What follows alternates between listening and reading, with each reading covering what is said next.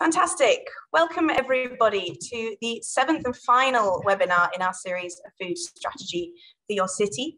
My name is Florence Pardo from the Food Foundation, and as always, a pleasure to welcome so many participants from around the world today. The series so far has looked at what is involved and who is involved in creating and delivering a food strategy. But to realise the vision of your ambitious strategy, that will require a whole city effort from across all stakeholder groups. And today we'll be looking at how you can grow and galvanise a food movement in your city, using tools such as branding, communication and media, and celebration and campaigns. So we will jump straight to our first speaker. It's a pleasure to be introducing Tom Andrews, who is Director of the Sustainable Food Places UK. Tom's worked on health, environment and sustainability issues with a wide range of organisations in the UK and internationally over the last 30 years. And for the last 15 years, he's worked at the Soil Association, one of the UK's leading healthy and sustainable food charities. And there he manages a range of programmes and projects, including sustainable food places. I'm going to be sharing Tom's slides for him here. So let me share my screen again. Thank you, Florence, and hello, everyone. Lovely to virtually meet you all. I've just been asked to give an introduction to today's session, and I'm just going to talk about good food movements within the context of our UK experience with sustainable food places. So I'll just begin by introducing the programme. Sustainable Food Places has been going on for nearly 8 years now. It is a large UK-wide programme, and our main goal is what you can see there. It is about making healthy and sustainable food a defining characteristic of where people live. Next slide. So it's a very simple approach, but quite complicated to deliver, as I'm sure all of you will have experienced. But the approach is generally we work with places, towns, cities, boroughs, counties to develop and establish a cross-sector food partnership. So that normally includes the local government, public sector organisations, voluntary sector organisations, charities and businesses. We work with them to develop a food vision for how they want to change the food system and make healthy and sustainable and equitable food available to everyone. And then we work with them through grants and individual support to turn that vision into a reality. On the left, you can see we work through what we call a systems approach, which we break down into what we call the 6 key issues. So the food partnership is the food governance and strategy area. As you can see below that, we obviously have a whole strand around healthy food and good food access. We have a strand around good food economy, which is critical. And in the bottom right corner, you can see we also do what we call food for the planet. So climate, nature, waste, and all those sorts of things, environmental things. On the bottom left, you can see that we have a specific work stream around catering and procurement, because we believe that you can deliver so much positive change through that particular area. And then finally, on the top right, you will see that we have a whole stream of work around what we call building a good food movement. Building on what Florence has said, our feeling is that whilst having a partnership and a plan is really useful, if you really want to change the food system in a city or another geography, you have to reach beyond the usual suspects, as we call them. We have to try and create a space where everyone feels that they want to and can get involved in that food system change through their own action. Very briefly, on the top right, we are currently working with 56 food partnerships across the UK, and that is likely to be 70 or 80 by the end of this year. So there's a lot of energy in this space. So I'm just going to, this is from our framework for action, and it just gives you a sense of why and how we think good food movement is really important. We combine the food movement idea with this whole piece around building public awareness and the idea of active food citizenship. So I'm going to read that actually. We believe that to drive a shift towards a healthier and more sustainable food requires high public awareness of food issues and widespread participation in food-related activity. So that can be any kind of activity. It could be an individual in a school being involved in growing. It could be a large corporation providing healthy and sustainable food to their to their workers. It could be a university transforming the catering in its space. It could be the local authority creating opportunities for new sustainable food businesses across the city. But the main thing is that it all needs to feel part of one big movement for food system change. Within our framework, we have obviously identified specific areas, and I'm going to just tease out a couple of them. So the first one is around the idea of lots and lots of different kinds of communications and events that inspire people. So the first thing is about getting people inspired about what you want to achieve, and back to enjoying good food. A lot of people in the UK eat some pretty awful food, to be honest. It's not good for them and it's not good for the planet. So it's getting people excited about good food again. You have to, as well as communicating to them, we feel you have to provide actual practical engagement opportunities, getting hold of food, cooking it, growing it, sharing it, so that it's creating those connections with people and where food comes from. I'll say a bit more about this idea of a public-facing campaign. Many of our members have now started to develop quite large public-facing campaigns to try and get as many people involved and excited as possible. And there are also quite a lot of our members who are working really hard to create the space and the opportunity for food actors from every part of the city and every part of life to connect and actually work collaboratively together, so that what they're doing is delivering more than the sum of their parts. In many cities, there are lots of people working around a food agenda, but often they're not very connected and they don't know how to work with each other. So those are 4 of the big areas that we work on around this agenda. And I'm now just going to tease out one of our best examples of this. So if you can give me the next slide. I can't see the next slide, so I'm afraid I can't start talking until it appears. Up, so hopefully, I think there might be a slight delay. No, that's great.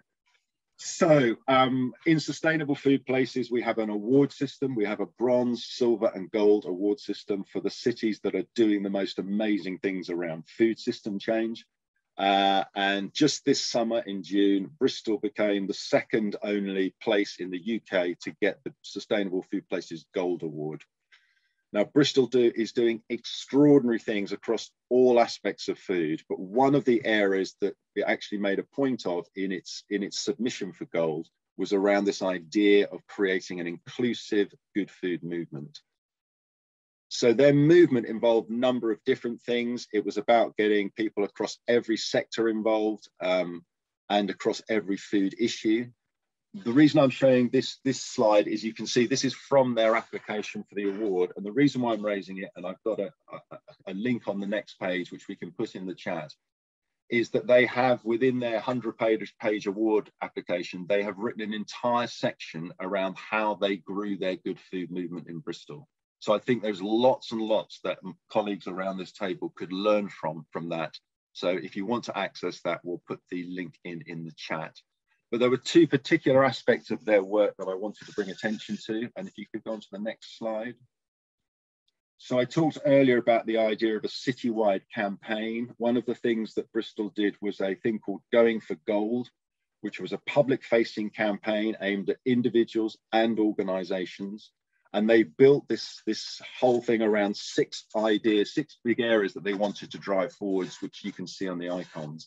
So a campaign to support local food, to end food waste, to support well-being, to support cooking from scratch, essentially, supporting the connections between members of the movement, and taking individual and organisational actions to support the vision for the whole city. So this is one part of what they did on a website, and I think they ended up with a number of thousands of individual actions from people in the members of the public to support the city's change around food. And they also got support from, I think, something in the region of 500, 600, 700 organisations across the city, all working and taking action in support of changing the food system in the city for the better. And then another aspect, and this is the final slide of this section, and then there's one more after that, actually. The next slide. One of the things they have tried to make sure of is that they create a space where anyone can engage in a citywide conversation around how the food system needs to change. So the whole thing is informed by anyone and everyone who has felt inspired about getting involved in the food world. So this point about creating a conversation space and a networking space feels really important as you try to change that food system. My final slide, and this is not to do with Bristol, is another thing that we do in the UK, which is each year we also run national campaigns as part of sustainable food cities or sustainable food places. And this has also provided a really good way of galvanizing and inspiring people at a local level to get engaged in campaigns that are both local and national on issues that are really important to them. So we had a big campaign around We had a big campaign around sustainable fish cities and Sugar Smart in previous years. Sugar Smart is trying to reduce the amount of sugar in the food that people are served and in manufacturing. The most recent campaign was Veg Cities, which is working to increase both the production and consumption of veg. And our campaign that is about to be launched is called Food for the Planet. And that is full of actions that locally people can get involved in as part of a local and a national campaign for tackling the climate and nature emergency through food and farming. So this idea of national stroke local campaigns, I think, is also a really useful thing to think of. And you can design campaigns around issues that are really important to the people living in your city. That's it from me. As you can see, and if one of my Food Foundation colleagues could cut and paste that Bristol Going for Gold link into the chat. If you want more information on the Bristol piece of work, then that is the place to go. But if you want any more information as well, I can stick my email address in the chat. So anyone who wants to get in contact, please do. And thank you. Great. Thank you so much, Tom. That was a really perfect introduction to some of the things that I mentioned at the beginning there. And lovely to see all those colourful campaigns. And I will absolutely share that link in the chat shortly. But first of all, it's an absolute honour to be introducing our next speaker. Next up, we have Ms. Rita Tiotia, who is the Honourable Chairperson of the Food Safety and Standards Authority of India. Ms. Tiotia joined the Indian Administrative Service in the year 1981 and has vast experience over 35 years of policy making and practice. She's worked as a Commerce Secretary in the Ministry of Commerce and Industry from July 2015 to 2018. And earlier she had worked as the Joint Secretary in the Ministry of Health and Family Welfare for the Government of India, focusing on areas spanning across food safety, drugs control administration, and national diseases control programs. So it's an absolute pleasure to hand over to you, Ms. Tiotia. So much, and thank you to the Food Foundation for actually organizing this very important webinar to share information across the globe of, I think, initiatives which seem to be happening across the world. Am I audible, Florence? Yes, absolutely. Loud and clear. All right. So it's worthwhile as we start to ponder that across the world today, we are in a sense united by our common concerns around health, nutrition, and sustainability.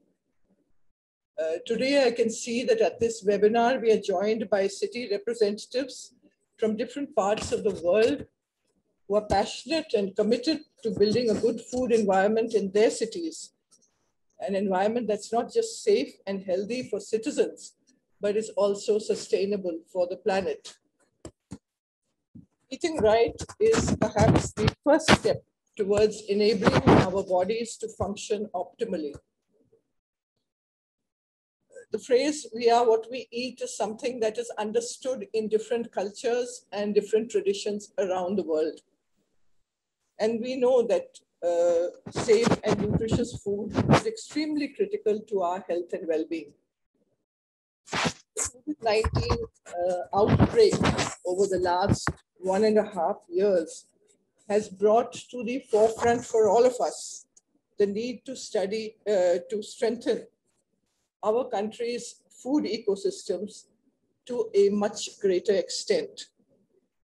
Whether it is regulators, administrators, and citizens, we all recognize that a sharpened focus on food, nutrition, health, immunity, and sustainability is needed for a healthy tomorrow. Today, we are on ensuring preventive healthcare in order to minimize the burden of diseases and help countries in tackling the rising burden of diet-related diseases such as diabetes, hypertension, and obesity. So nutrient deficiencies and toxicity from unsafe food and poor dietary habits are linked today to nearly all modern health conditions. And the double burden of undernutrition coupled with the increasing incidence of obesity, particularly amongst our children, is threatening our social and economic fabric. Since food is a common thread linking citizens anywhere and everywhere, the government of India is mainstreaming access to safe, healthy, and sustainable diets through the flagship program Eat Right India, which is led by the Food Safety and Standards Authority of India. Eat Right is a national movement to transform the food ecosystem of the country by ensuring safe, healthy, and sustainable food for everyone at all times. We at the Food Safety and Standards Authority have over the past many years taken a holistic and coordinated approach to food. The Eat Right India initiative is based on global evidence that suggests that any large-scale effort requires implementation at the ground level through convergence with a diverse group of stakeholders from various areas, including government departments, consumer organizations, development partners, industry associations, academia, professional associations, and so on. All of those who are working closely on the food systems and across food-related issues, as well as the citizens of our cities. The movement and its initiatives are pan-India.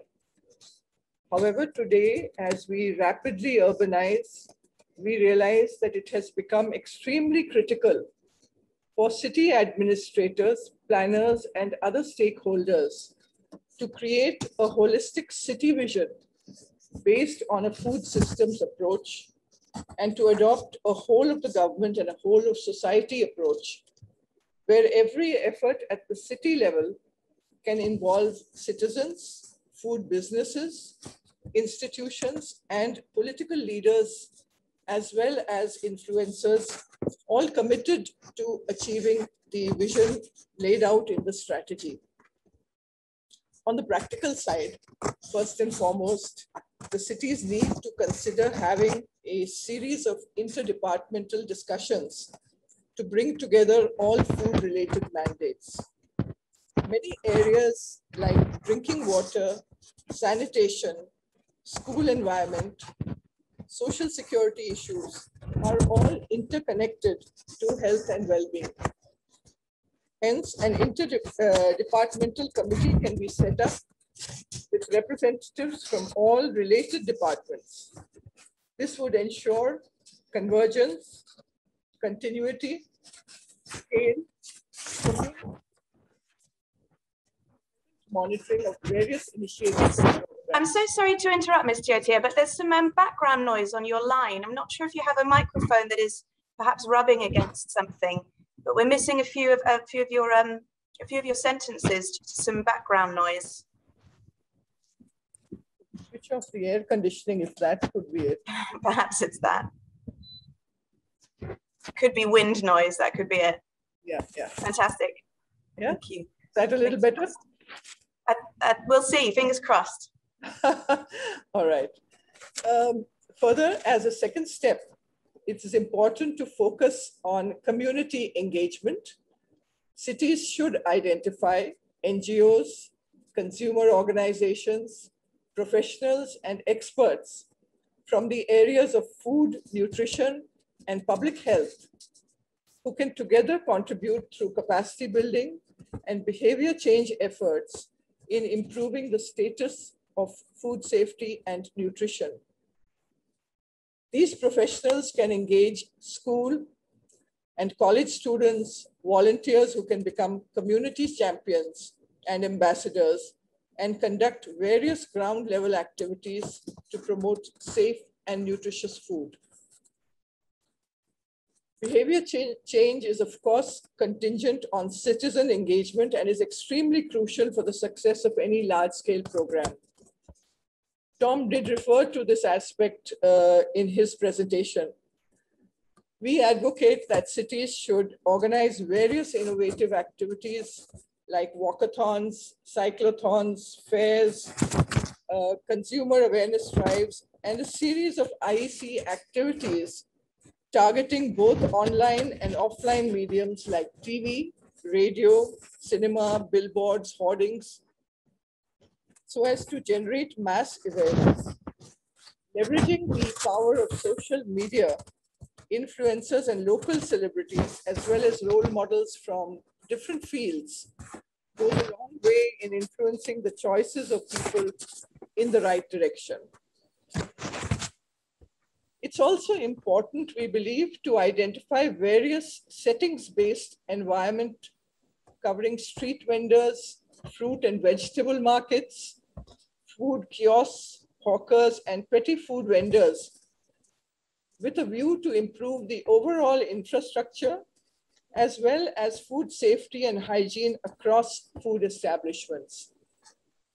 Hygiene rating certification for catering establishments, including restaurants, sweet shops, beach shops, ensures food safety compliances. Workplace campuses and schools can be sensitized for safe, healthy, and sustainable food practices through training and third-party audits, and can be certified as Eat Right campuses and schools. What I've talked about are all strategies which we have adopted in India. Let me also mention that the Food Safety Authority has recently launched a competition for smart cities called the Eat Smart Cities Challenge in collaboration with the Smart Cities Mission. The challenge aims to develop an entire urban food ecosystem in the cities to ensure people have access to safe and nourishing diets. I'm happy to share that though the Eat Smart Cities Challenge has enabled us to have an opportunity to play a pioneering role in developing the concept of integrating food systems work into city planning and development. This challenge is actually helping the participating cities in India to develop a plan that supports a healthy, safe, and sustainable food environment supported by institutional, physical, social, and economic infrastructure, along with the application of smart solutions to combat food-related issues. I believe there will be a lot of learnings from this year-long challenge, which we believe can easily be replicated in different cities across the world. We back our efforts on the Eat Right initiative with regulatory support. Our recent regulation on banning of trans fats by January 2022, 1 year ahead of the global deadline.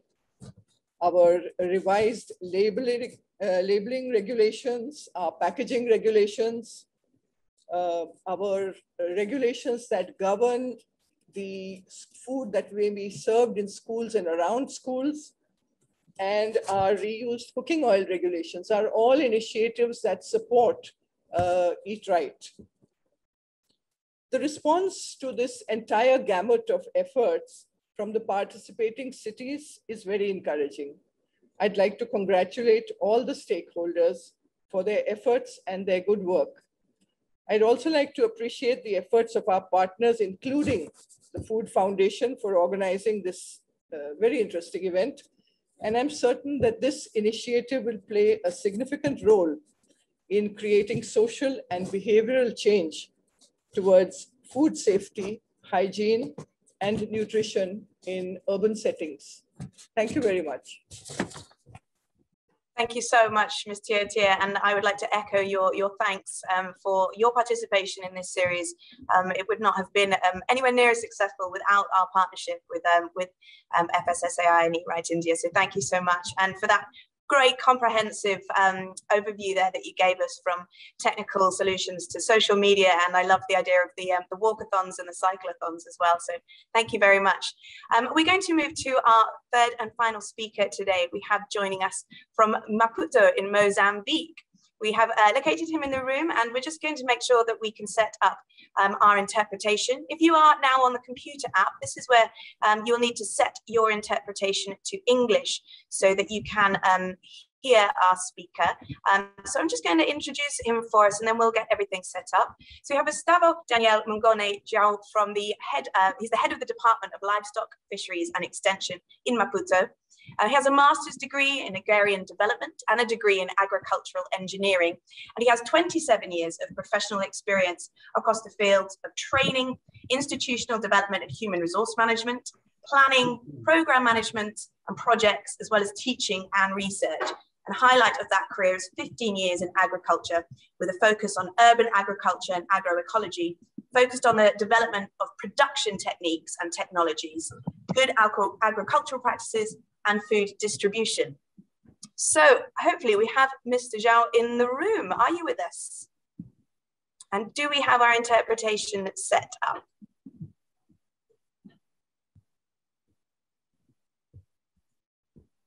Boa tarde. Aqui é boa tarde. Acho que conseguimos ouvir, sim. Fantastic. Não sei se conseguem nos ouvir. Great, excellent news. We can hear you. Thank you so much, Mr. João. I'm going to be sharing the presentation from our speaker, and he will be calling next for us as well. So I should bring that up and share my screen.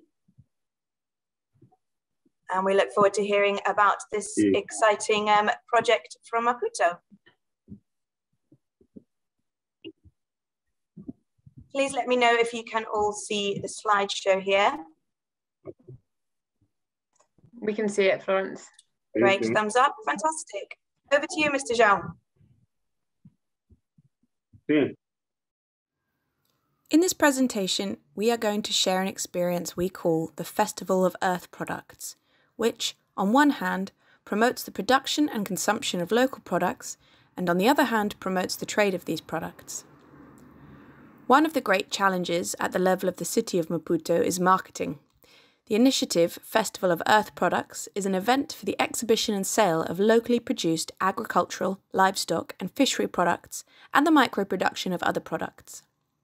In this presentation, experiences from agriculture and livestock are shown, including from small fishing communities spread over 3 locations. Cañaca has about 9 hectares for agriculture and is one of the districts with the greatest potential for fishing. It includes Catembe, which also has very good potential for fishing. Camubaquana has very little compared to Camavota. In terms of agricultural potential, Camavota is the largest, followed by Camubaquana, Catembe, and finally, Cañaca.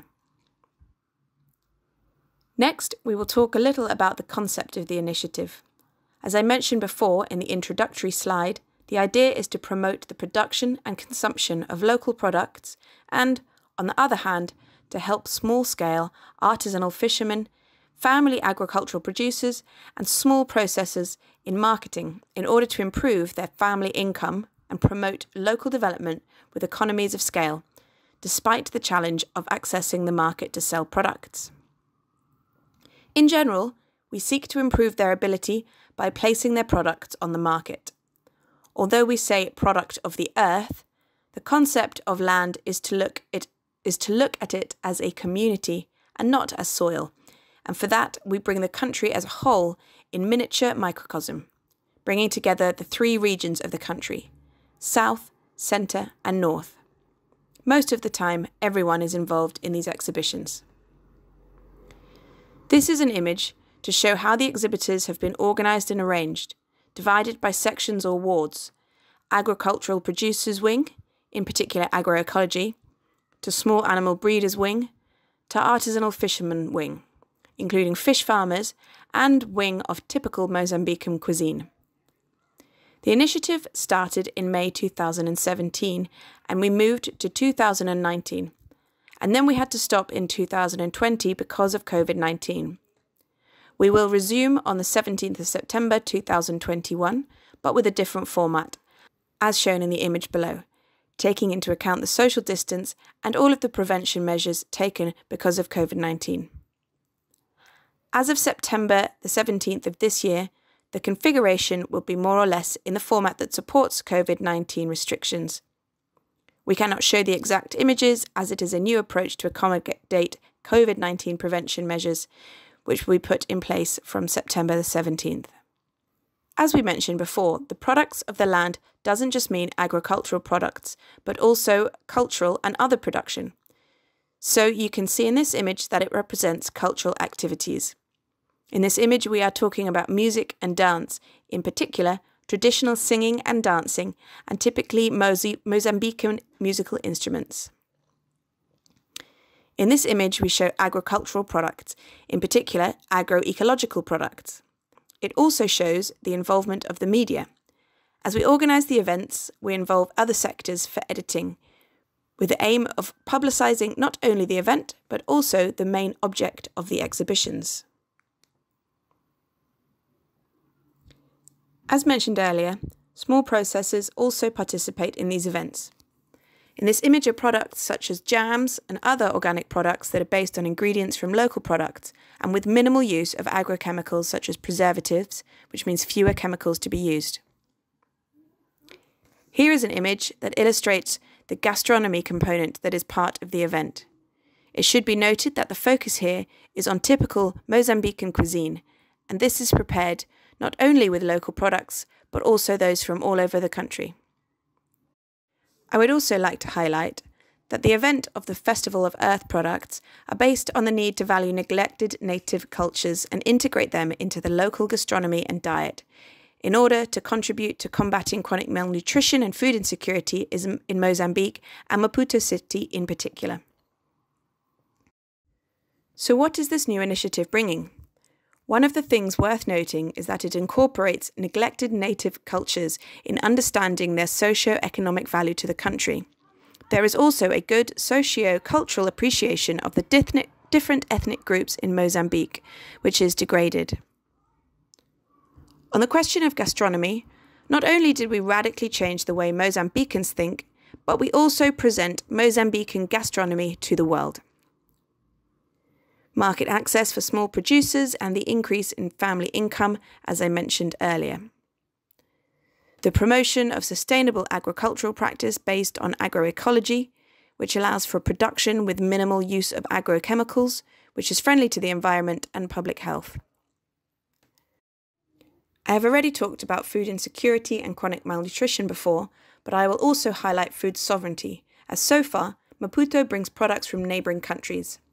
The event can help promote sustainable socio-economic development, urban agrotourism and eco-culture.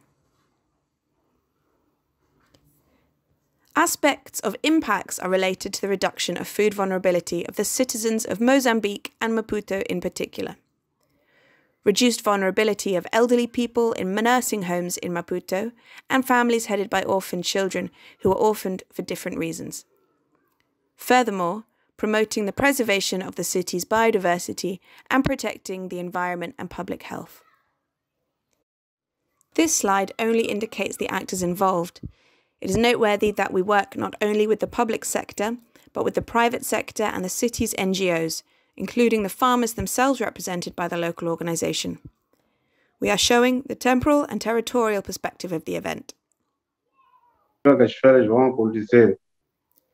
The adversities and challenges of the festival are that we would like to have this event as independent as possible.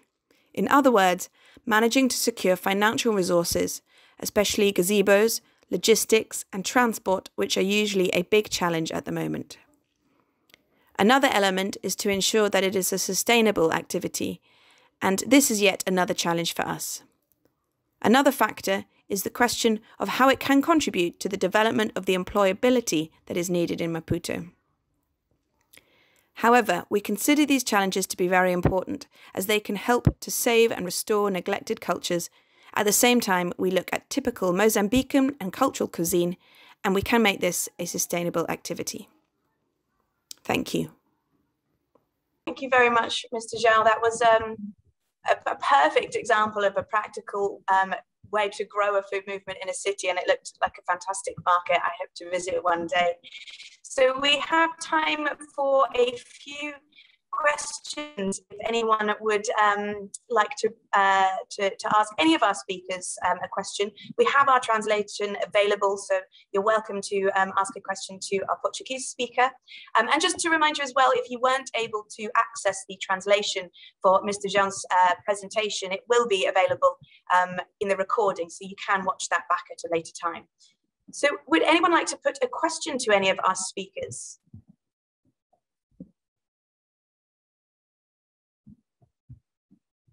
Perhaps one of my colleagues who might have picked up on something may have a question for us.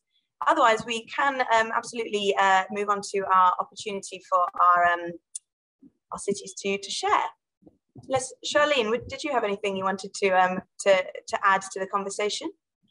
No, I think all talks were inspiring, and obviously 3 different contexts, but highlight the importance of engaging a diverse range of stakeholders. And I really love the example from Maputo, which I think a lot of Indian and elsewhere other cities will also appreciate, as this tapping into local food culture and really promoting and celebrating it is key to engaging communities that aren't typically engaged at the first stages when we're normally talking to stakeholders through organizations. So I like that. And then, but in relation to Florence, you've asked people to share, and I noticed that Mr. Al-Zubari, Assam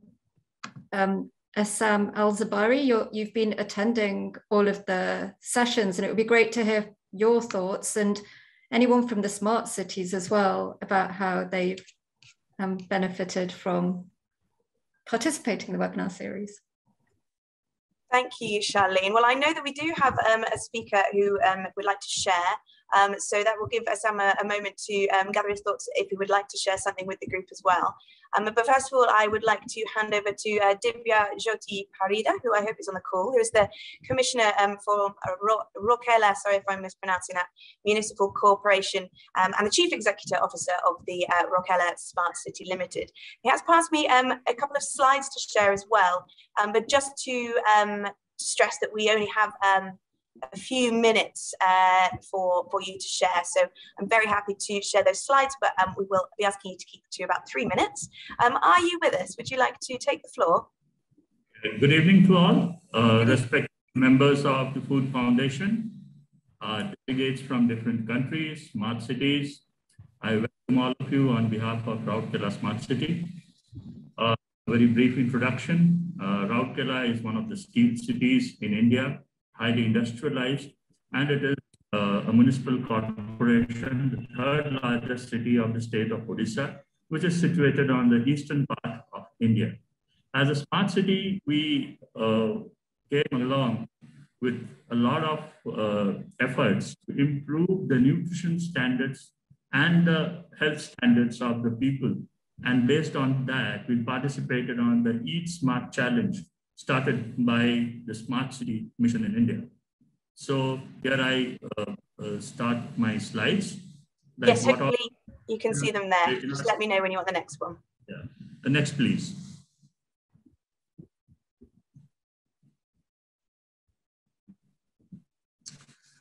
So nurturing Rourkela through various food and nutrition thematic interventions has been one of the focal points of our smart city development, as we are working towards the UN Sustainable Development Goals 2 and 3.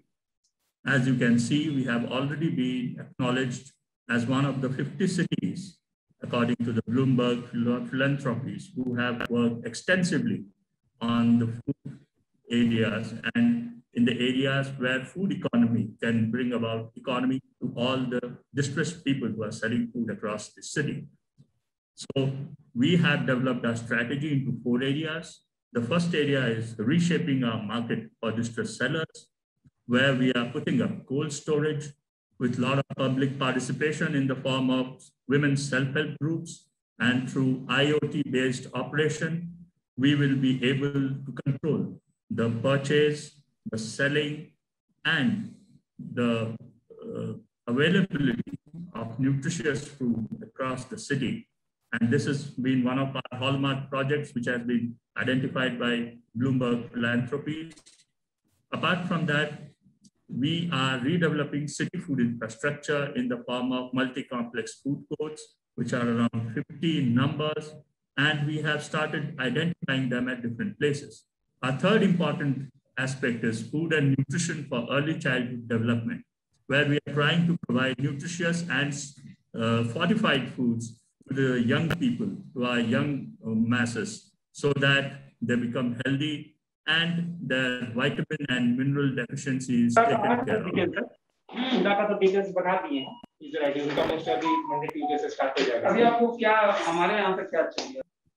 This is, sorry, I think there is some interruption. Unmuted. Carry on. Yeah, so we have 390 integrated child development centers dispersing all this nutrition-rich food to children from 7-month-old to 6 years children specifically. Apart from that, we are also looking into city socio-economic program, which involves food cafeterias opened by trained, spatially able people, Mission Shakti cafeteria, which are solely organized and owned by our women's self-help groups, which will be coming shortly in Raurkela. Next, please.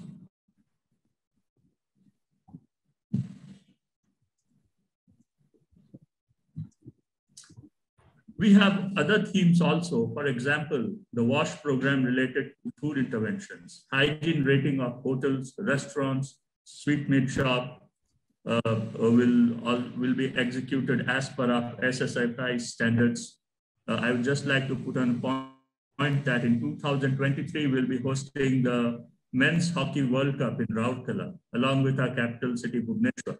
So food security and food hygiene is one of our important programs.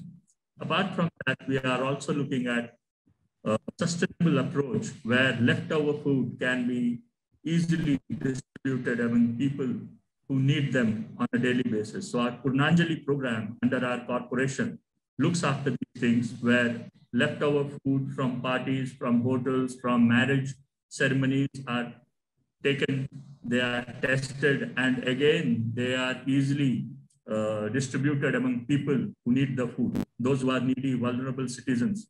And more than 38,000 people have been benefited till now. Apart from that, we are also running the Food for All project. Our Ahar Kendras, which disseminate this food under the nutritious healthy foods, they are being distributed at 5 weeks for everyone. And around 2,000 meals are served every day.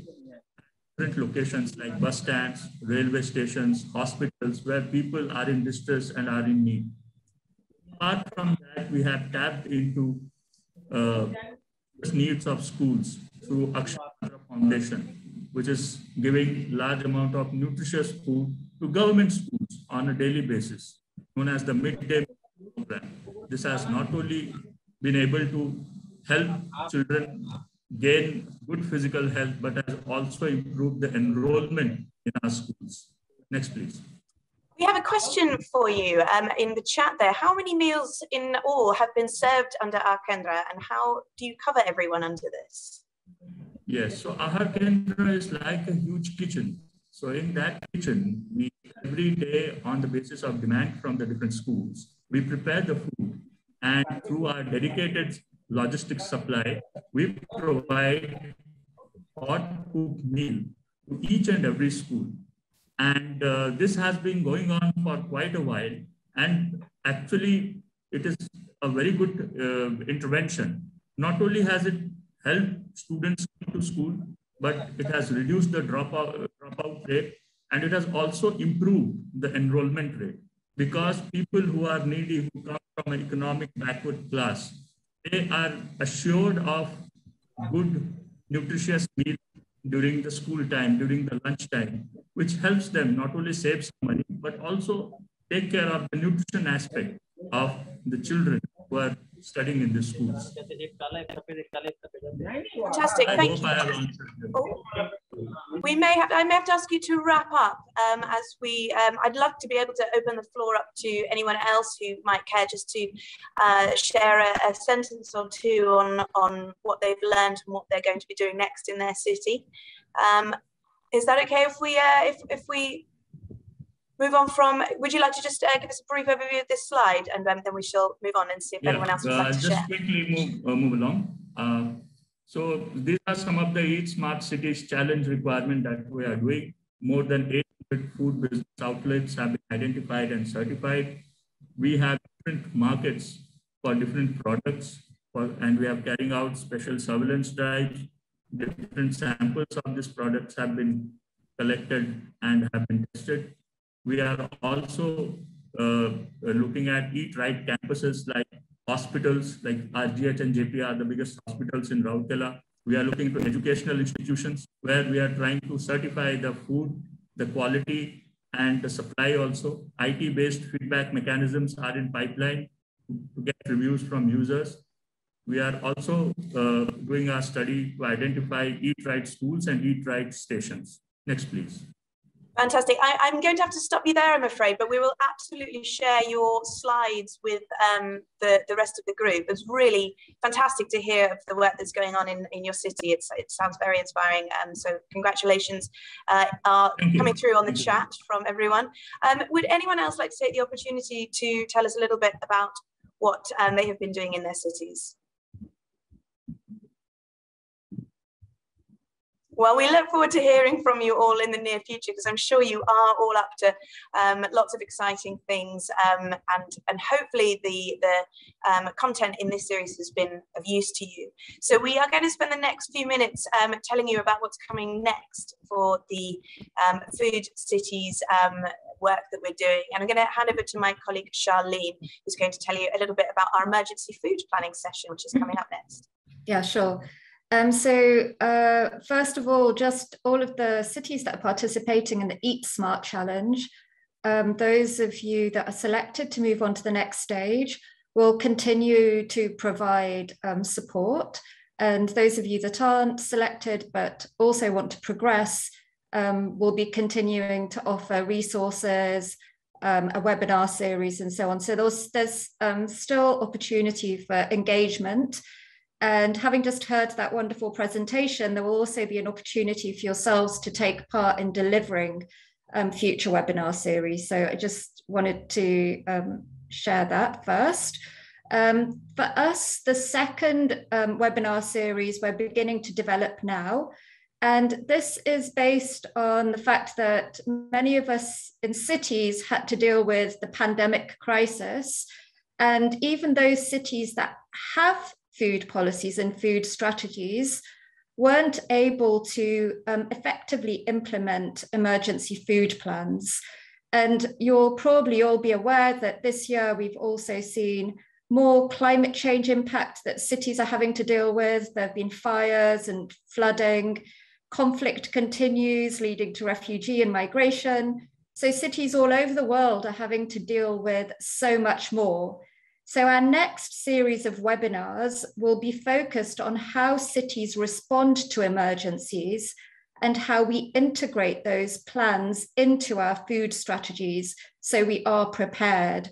I think it's become obvious that whether governments think of cities as responding or not, as we are the regions that most of the world's population want to and live in, we have to respond. So we'll have about 4 webinars between October and December, and they will also be accompanied by fact sheets that are going to be developed. We're calling them What Works fact sheets.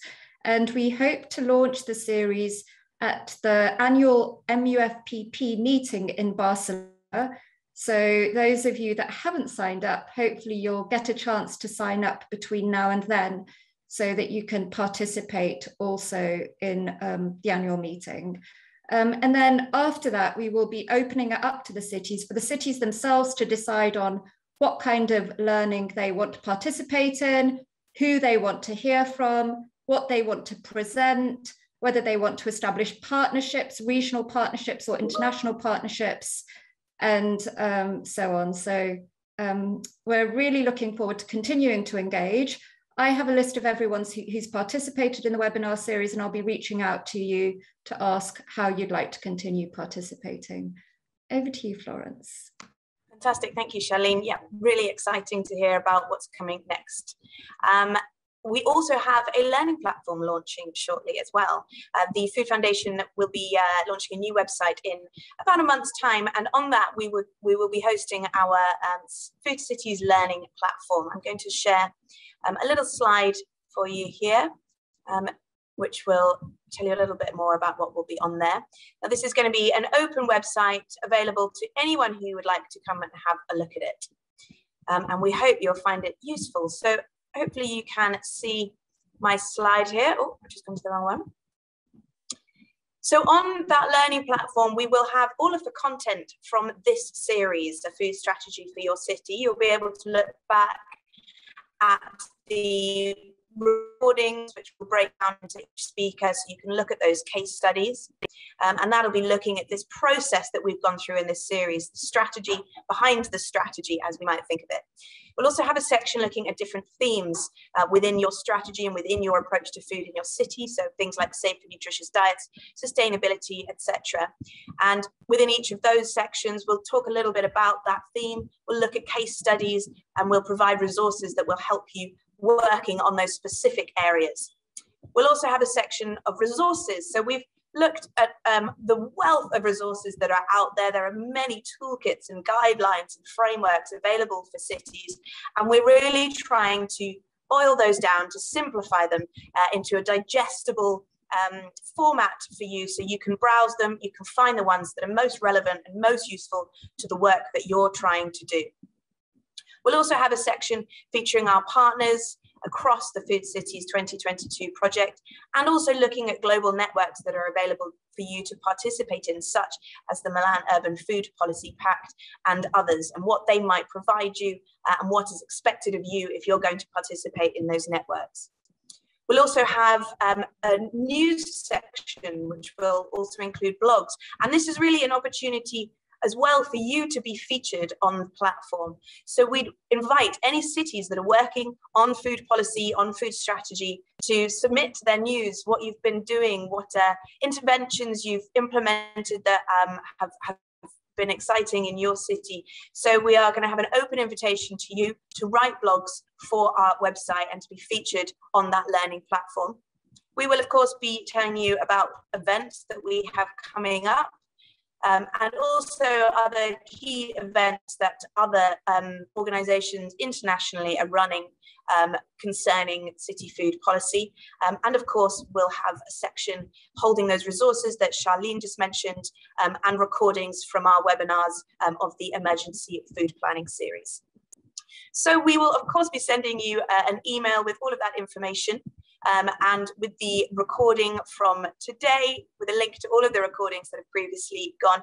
And I'll also be sending around a survey about this series, because we'd really love to hear from you what has worked for you, what you found really useful, what we can improve, so that we can make sure that as we go forward, all of the webinars and all of the resources that we're presenting are of maximum use to you in your cities. So that just leaves me to thank all of you for participating throughout the series. A huge thanks to our three speakers today, Tom Andrews, Ms. Tia, and Mr. Zhao, and to our translators as well who are on the call. So thank you so much, everybody, and we really are excited to see what work emerges from your cities, and we look forward to continuing our journey working together in the future. Thank you very much, and hopefully we'll see you all again before long. Goodbye.